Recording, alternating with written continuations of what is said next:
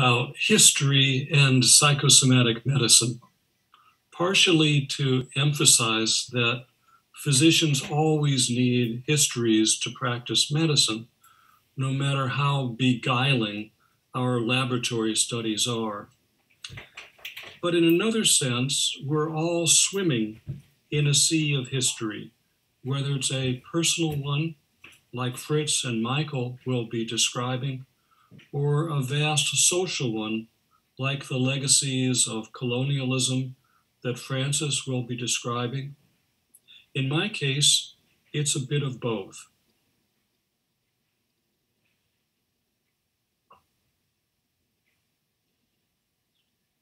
I started my career at Stanford in the 1960s, deeply concerned about social forces, race riots, the Vietnam War, and the long shadow of the Holocaust. When I moved to Boston, I put those interests aside, or at least I thought I put them aside, to pursue a career in the laboratory as an experimentalist. I studied stress physiology in monkeys and people, and we found a way of unobtrusively drawing blood from people in the field. We called it then wet Holter monitoring. I used that technique to study interns who were presenting cases at death and complications conferences. For many of them, it was their first public speaking opportunity as physicians, but the occasion was hardly celebratory. Instead, the interns had to explain to the chief of medicine what they had done wrong in caring for their patients. The extent of their catecholamine response was breathtaking. I used all the tools we had back then to characterize the sympathetic nervous system in all kinds of patient groups. It kept me occupied for decades. Meanwhile, I focused on my patients in the hospital as opposed to the surrounding community and society. Tom Hackett was my boss, and he disapproved of focusing on broad societal issues. We were to take care of the hospital and our patients. But history kept happening all around me.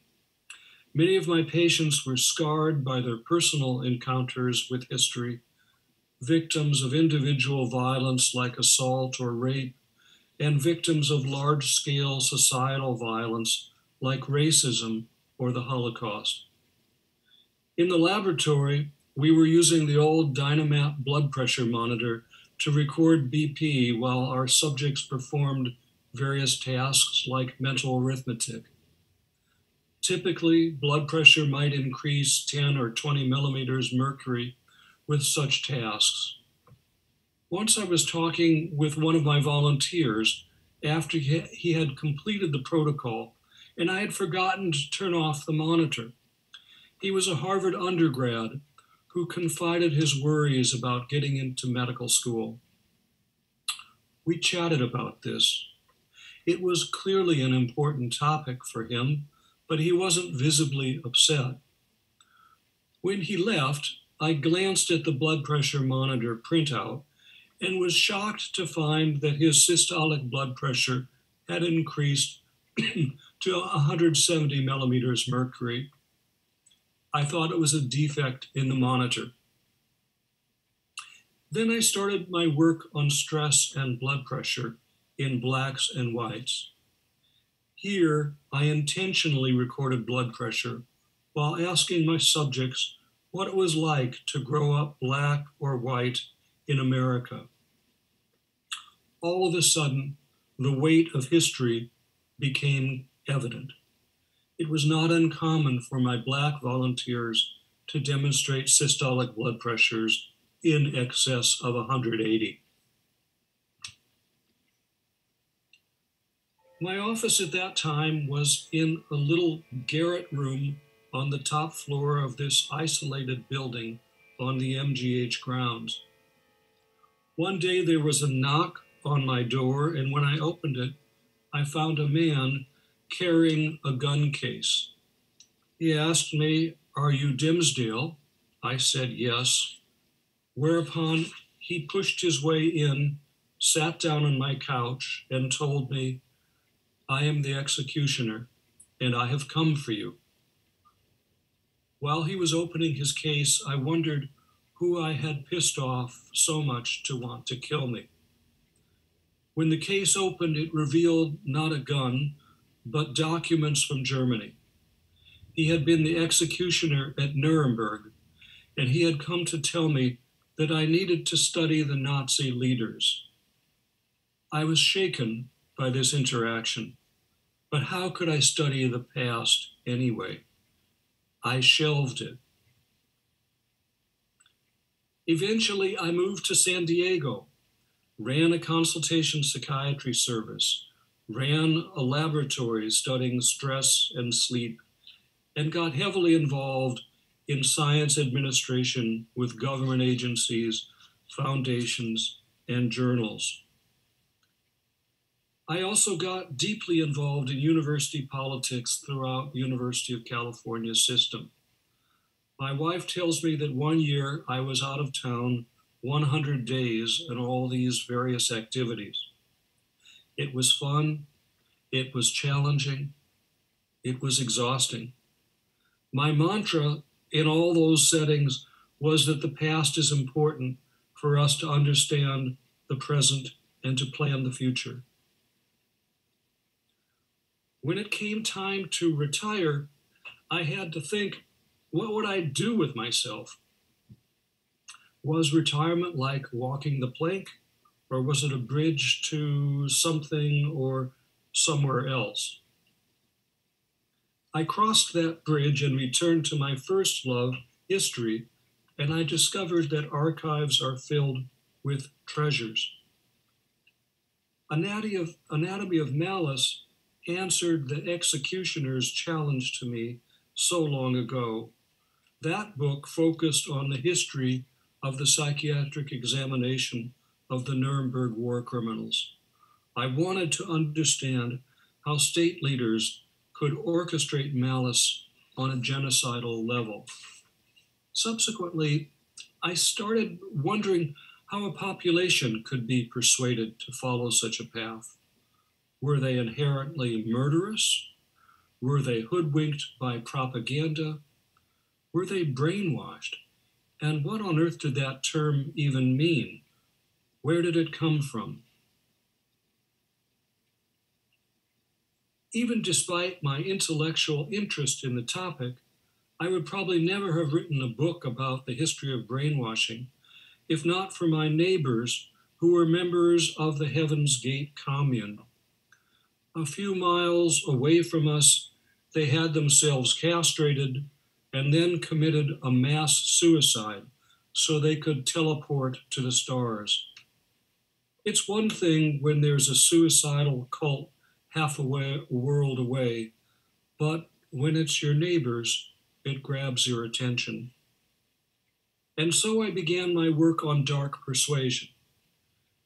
When I tell people I'm interested in brainwashing, the typical response is, "Oh, brainwashing, isn't that musty old Cold War, bad science and evil scientists?" That's really not accurate at all.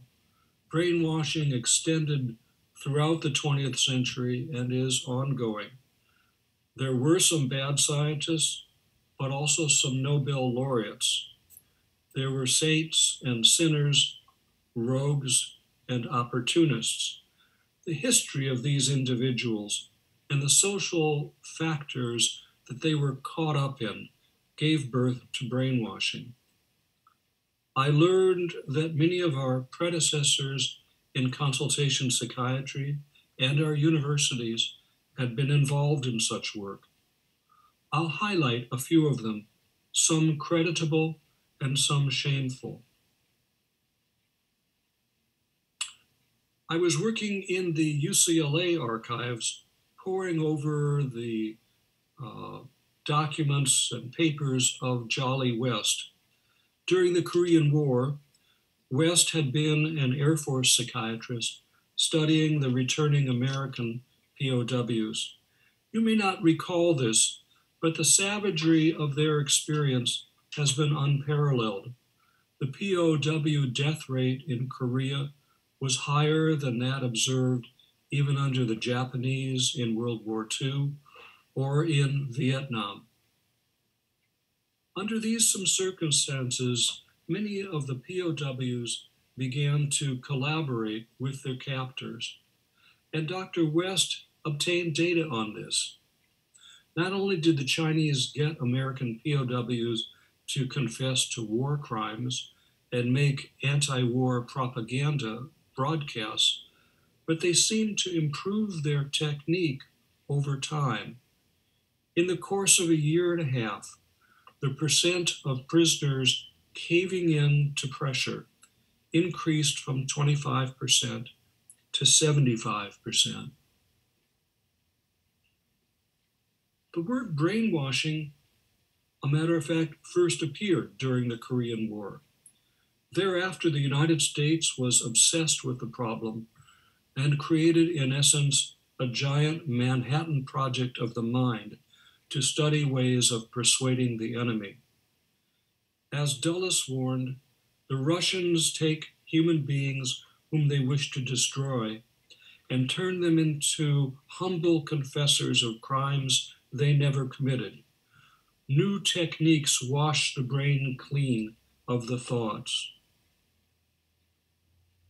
Indirect CIA funding flowed to universities, researchers through front foundations and research institutes.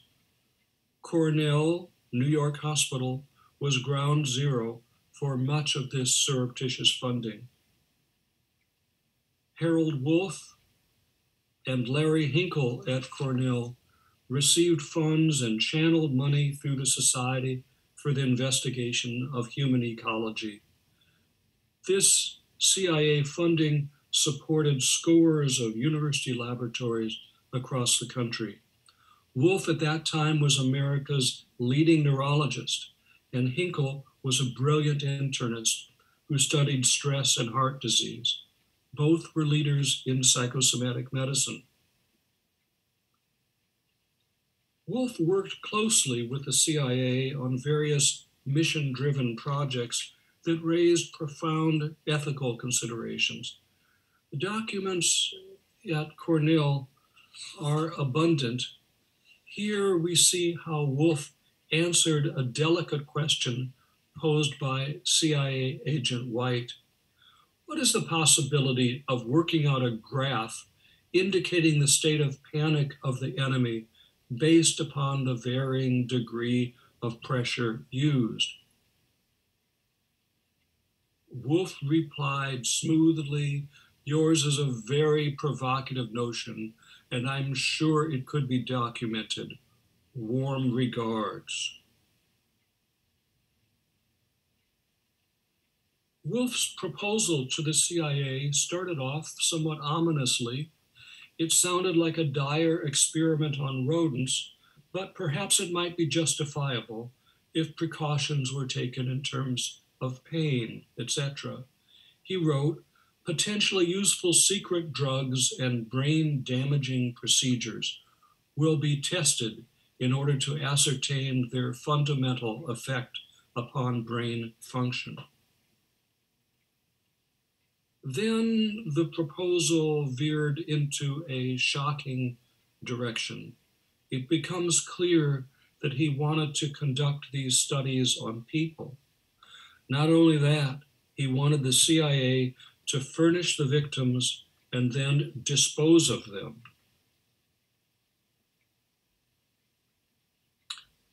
MKUltra devoted enormous effects at studying LSD, determining its dose, if there was habituation with continued use, if there was an antidote, could it be used to immobilize an enemy?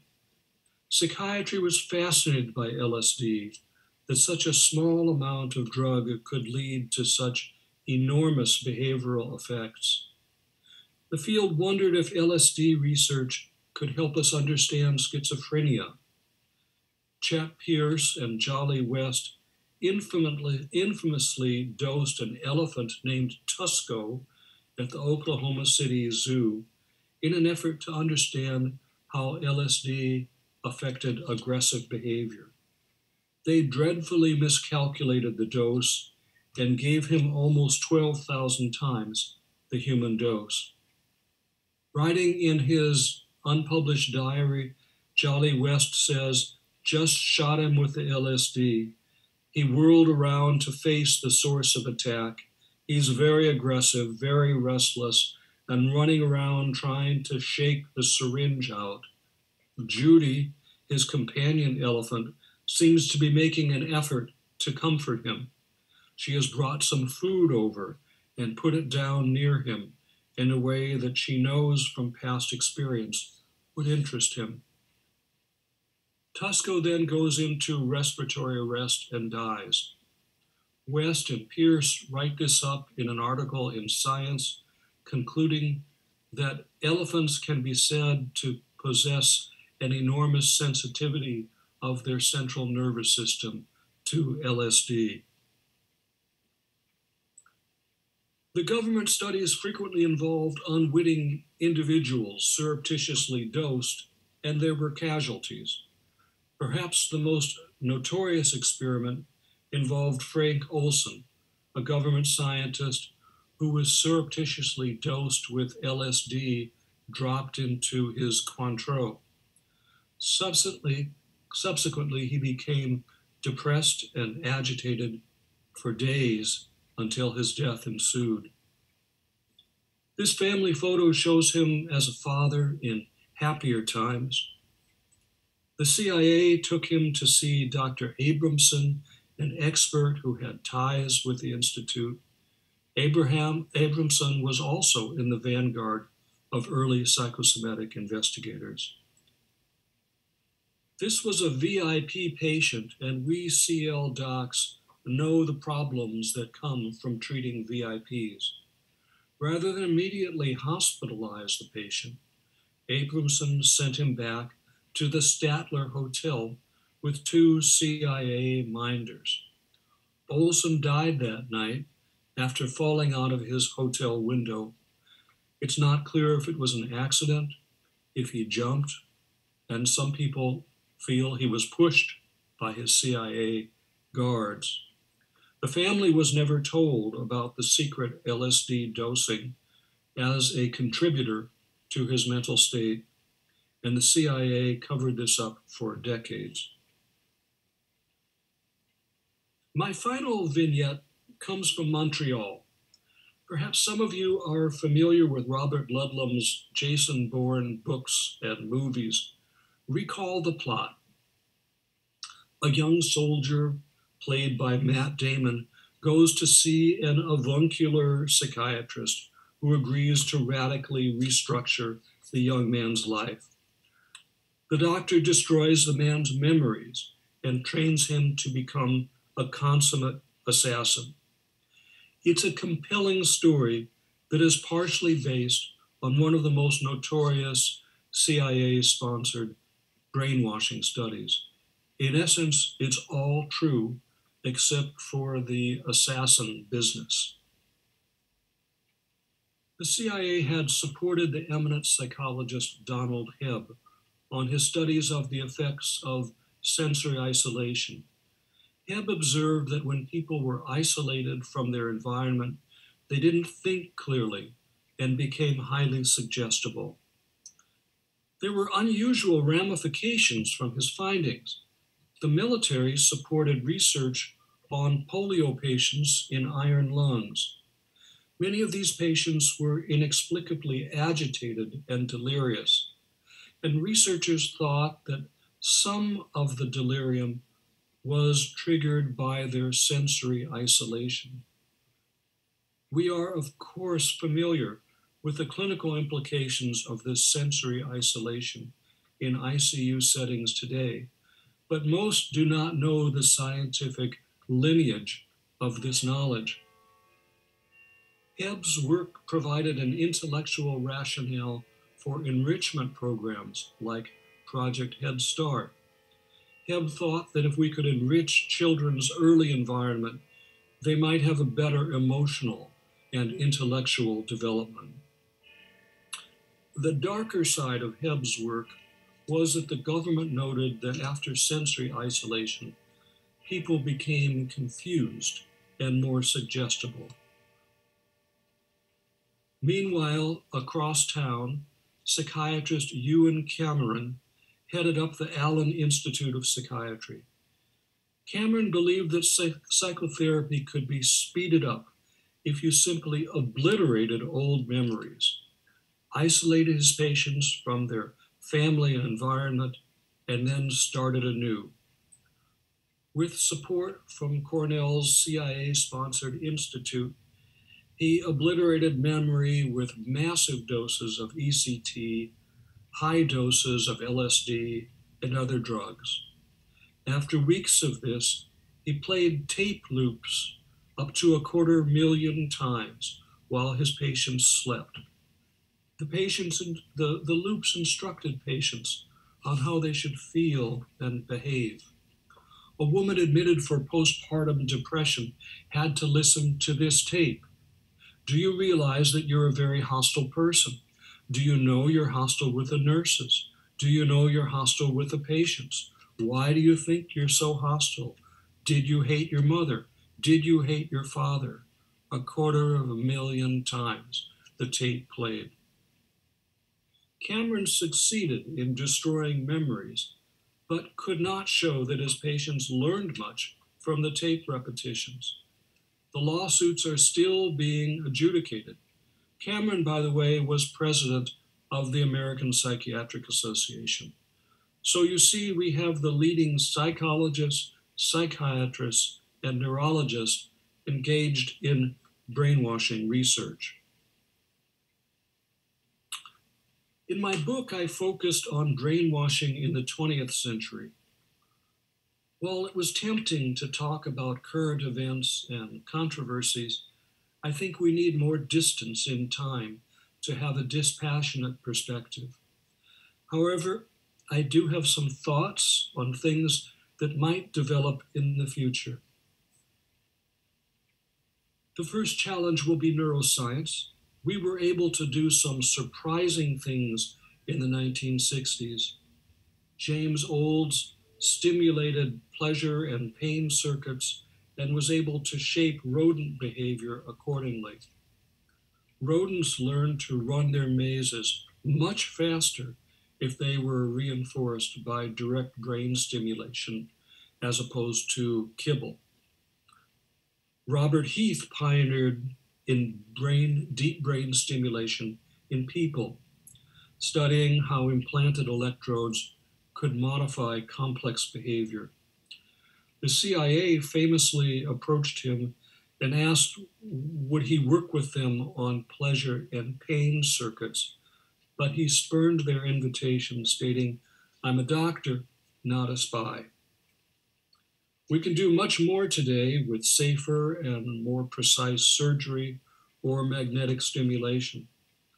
We are restrained by a sense of professional ethics, and today's work on deep brain stimulation focuses on clinical conditions. Would that restraint be evident in times of war? I think the bigger challenge will come from social media. It offers so much promise, but there is a dark side. We need to ask ourselves if social media can be weaponized as a tool for coercive persuasion. If social media is associated with bullying, coercion, surreptitious monitoring, and restricted information, we wonder if it becomes a tool for coercive persuasion. Furthermore, if it is addictive and associated with sleep restriction, it is even more worrisome. In this sense, social media is just another social intoxicant. And as we know from examples of drinking and driving, it takes decades for cultures to develop expectations and regulations for how one interacts with new intoxicants. Tomorrow's brainwashers could not help exploring the possibilities of social media, a tool for people and carrying messages. Plato cautioned that storytellers rule the world. Tomorrow's citizens will need to evaluate the storytellers' tales on social media with great care. And so I'll end my remarks. As Lou has indicated, the purpose of this symposium was to call back from the ice floe some of the Hackett awardees and to learn what we've been up to. In my case, I continue my musings about social forces and the imprint of history on psychiatry. I shared with you the surprising involvement of the leaders of our field 60 years ago as a cautionary tale. Remember that your work will also be seen through the lens of history, and that ethical considerations are always in front of us. Thank you, and I'll turn this back to Lou.